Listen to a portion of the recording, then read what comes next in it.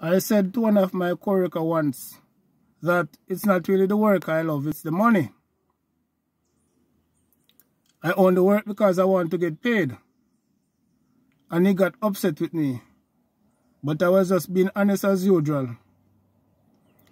If I could get some money weekly or monthly to take care of all my bills without I have to work for it, then why would I want to work? Why would I want to be out there in the hot sun or in the bushes where you have mosquitoes, ticks, ants, wasps and all these things, when I could be at home in my bed relaxing, watching a movie, reading a book or something?